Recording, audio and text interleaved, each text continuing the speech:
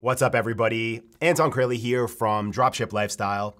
And in today's episode, I'm going to be sharing what I believe to be the best way to invest your first $1,000 into Google Ads for an e-commerce store. Now, before I share my screen and we get into this, you should just know that when you do go into Google Ads and click Create a Campaign, you're going to see tons of different campaign types. And once you choose a campaign type, you're just going to see more and more options that become available to you. And this specific episode is not going to be some complete Google Ads tutorial. If that's what you're looking for, something a little more advanced, what I'll do is in the description of this episode, post a link to a complete Google Ads tutorial that I created. That should be very helpful and answer some of those more advanced questions. But this specific episode is designed to either help those that are creating their Google account for the first time, looking to set up ads for their e-commerce store and invest their first $1,000, or people out there that have tried Google Ads in the past, maybe are currently running them, not seeing the results they want from those campaigns, and looking for a better way to structure their account. So I'm going to keep this pretty simple because honestly, it does not have to be complex, and in the beginning, it shouldn't. But again, the assumption here is that you are willing to invest $1,000 into Google Ads because you know they work for e-commerce stores and you want them to work for your business. And what we're going to do with this $1,000 budget is split it up 3 ways, but not evenly. We're going to do an 85, 10, 5 split. And that's just percentages. So what that looks like is we're going to take $850 of our total budget. We're going to take $100 of our total budget. And then the 5%, we're going to take $50 of our total budget. And again, we're going to put them into different campaign types that should all work, if not from day one, within a few days when they start to kick in. And this is where that $1,000 budget is going to go. Now, the biggest chunk of this budget, the $850, is going to go to getting people that are already searching for what you sell. The best way to do that with Google Ads is through Google Shopping campaigns, and my advice is to create 2 of them. We create a campaign that is called Alpha, and we create a campaign that is called Beta, and these are both, again, shopping campaigns that include all of our products. Now, why do we create 2 when they all have the same products in them? Well, it's because when it comes to Google Shopping ads, even though they're so powerful, you cannot use keyword targeting. The keywords that people type in that trigger or show your Google Shopping ads are based on your product feed, which is basically all of the data from your product pages.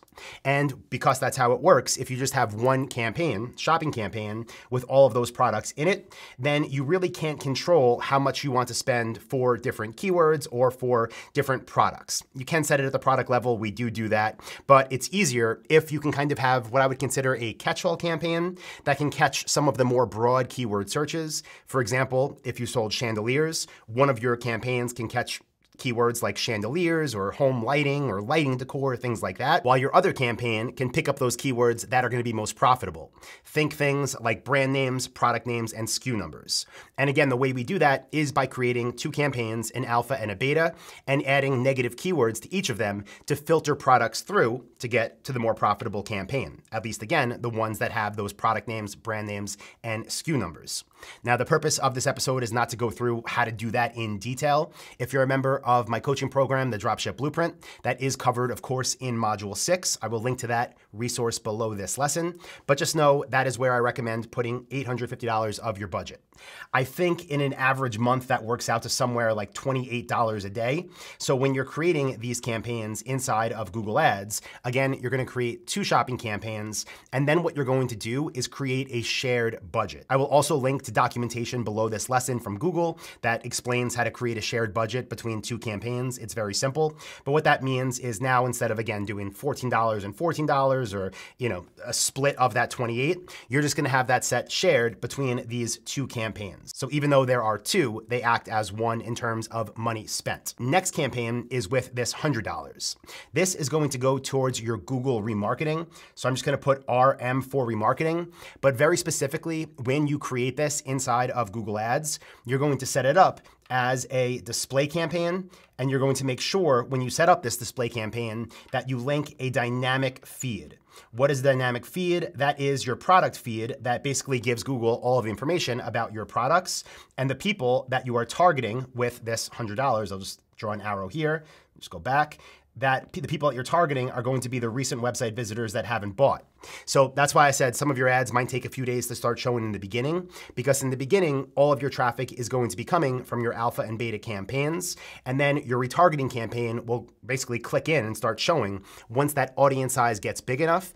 But you can create it from day one so that your audiences start filling up. And once there's enough people, Google will start showing these, and they will be some of your highest return on ad spend ads that you run. Now, what does that break down to per day? Between $3-4, not much, right? So let's just call it 4 to make math simple here. And I'll just put $4 a day here. And then that will bring us to the final campaign for how you're gonna spend your first $1,000. And again, I'm doing this for this experiment on a 1-month time horizon. If you wanna spend the money slower, obviously you could do that. If you do wanna spend it faster to try to get results faster, of course that's possible. But honestly, in the beginning, I do think it's best to actually have it spend over time. That way, as all of this is spending, your ads are getting impressions and clicks and sales. You can see what's working, and you can update your ads over time to make them even more profitable. So instead of saying, you know what, Anton, I have $100,000 to invest in ads. I'm gonna spend $1,000 tomorrow and see what happens. That's not a good strategy, even if you have the money to burn. Spend it in the beginning over a longer time horizon so that you can see data from your ads and make informed decisions and adjust your campaigns accordingly.